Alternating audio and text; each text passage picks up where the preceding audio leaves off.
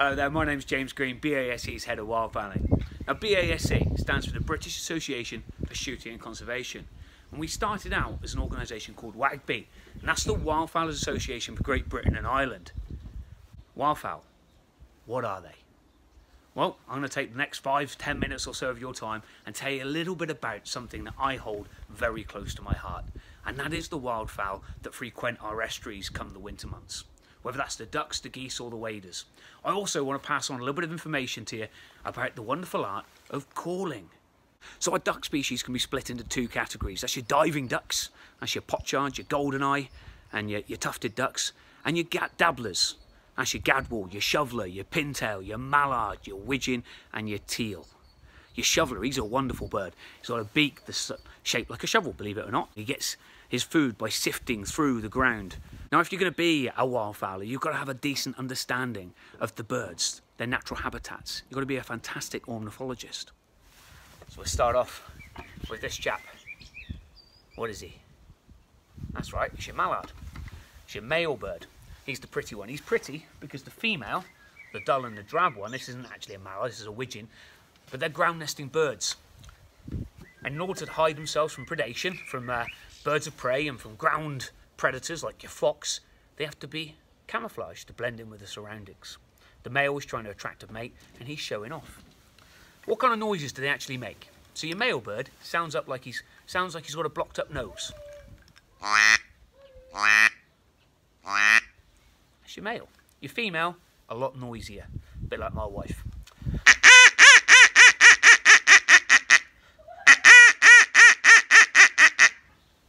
That's the laughing quack. It's the noise you most associate with ducks. At least that's the noise I associated as a kid.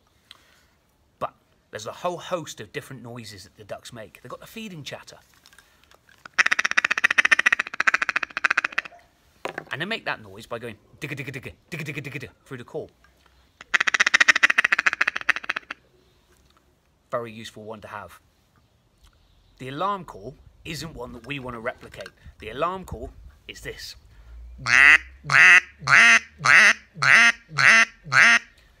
That's the noise that a duck will make when they take off and they're telling everything else around them, danger, danger. So that's of no use to me. Some of these you have to blow from your diaphragm and you're making a lot of back pressure, and how you hold your hand on the call is absolutely vital. For me, I cup it in my fingers just like this. 2 fingers down, just covering over the head, and basically what I'm doing is I'm using my mouth to replicate, or my fingers to replicate the mouth of a duck. And as I blow into it and I make the noise, I finish it by opening up my mouth. Clever, eh?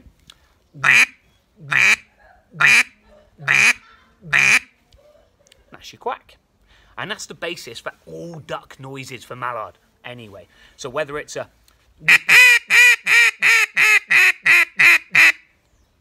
or whether it's a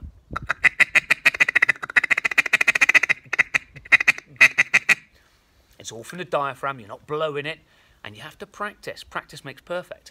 Now, as you understand, we're down here, we're actually on lockdown at the moment, and I'm confined to my garden.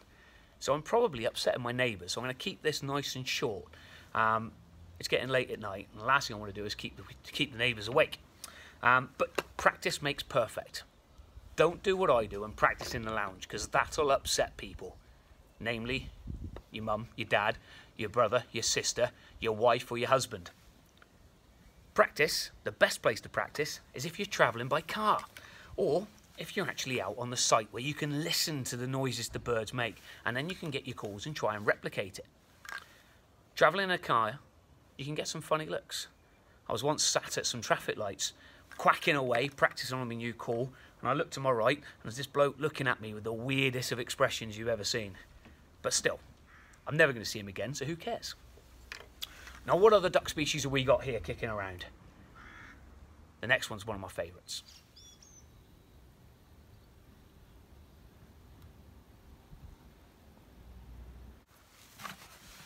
The next one's this little chap. Tiny in comparison to a mallardlet.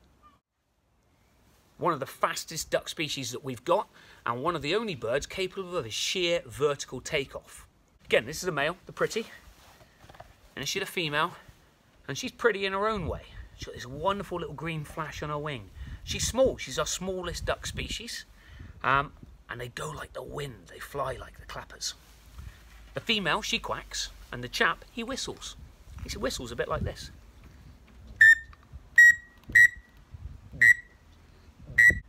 And he whistles like that. It's an amazing noise. The female, she sounds like this. So she has a bit of a laughing chatter. It's nowhere near as long as the mallard quack, and it's a lot higher pitched. It's not a call that I would use very often. The teal bleep, on the other hand, I use regularly. Often, when you're on the foreshore, when you're on the marsh, and you're listening and you're watching, the first sign of a teal, because they fly so low, is the shoo as they fly over your head. Wonderful stuff. Now next up is this chap. Gets his name from his tail. Any ideas?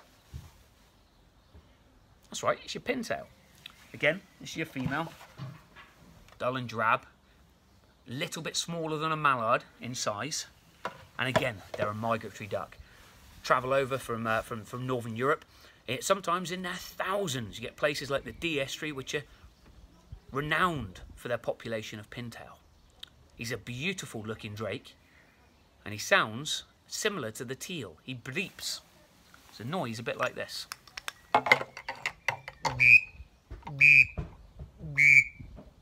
And the female, she chatters, and it's a much quicker, raspier version of the mallard chatter.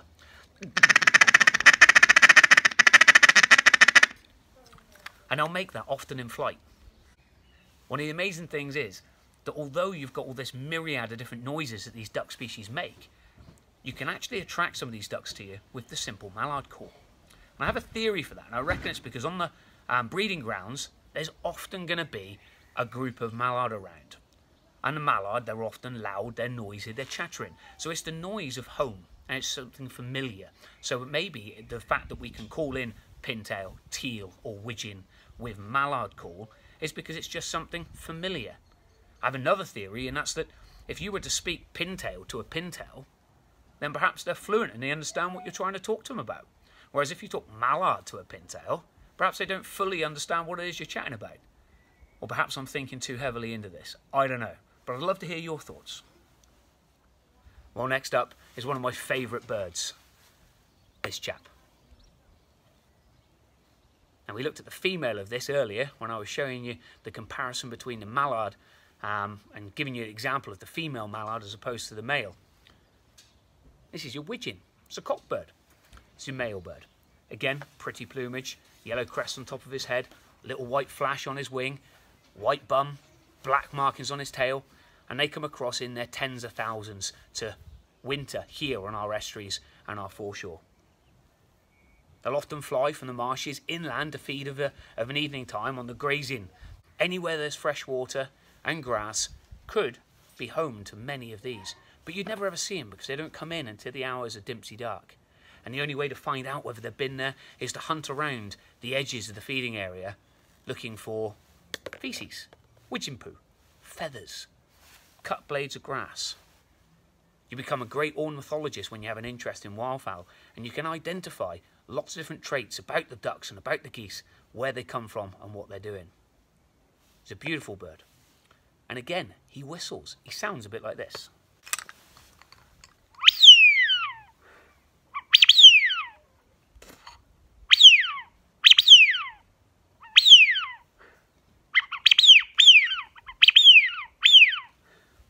Now, if you haven't been out on the estuary and heard that at dawn, the noise is absolutely magical. However, that as a call is one that you suck rather than blow. And as I just demonstrated, by getting a lump of grit in my mouth, you should always give it a blow before you suck. There's nothing worse than sucking in a mouthful of mud because you put your call down on the floor. Wonderful noise. The female, she growls as opposed to whistle. Now, it's not a call that you need to practice because I'm pretty confident that's the alarm call. Now, although there are a whole host of other duck species for us to learn that frequent our estuaries, whether that's shoveler, goldeneye, tufted duck, pochard, or gadwall. There's lots. 9 different species on the quarry list here in the UK. I don't have all of those decoys here with me. Some of them I have, but they're currently in a lockup, and that's not a justifiable travel. So we'll move on to the geese. So who's this chap? That's right, it's a goose, and it's a Canada goose. And no, it doesn't fly all the way over from Canada. It was actually brought over here in the early 1800s as ornamental wildfowl. We brought them over here to put on our ponds. And they've grown in population. Now we have such a huge population that it's unbelievable. And you see them everywhere, whether it's on the village ponds or on the estuaries, right the way from Scotland to Cornwall. They're a noisy bird. You're bound to have heard them, and they sound a bit like this.